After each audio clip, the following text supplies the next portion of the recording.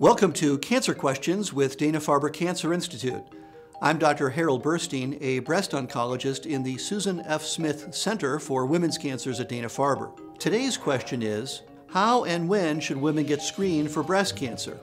That's a really important public health question, and to be honest, there are different answers around the country and around the world. But the recommendations that we follow most closely are those of the American Cancer Society, and they suggest that women get a screening mammogram every year beginning around age 40 and continuing to around age 70. For women who have higher risk of developing breast cancer, perhaps because of a very strong family history or because of a known gene mutation that might predispose them to breast cancer, we also recommend additional breast imaging with an MRI, typically done every year or two.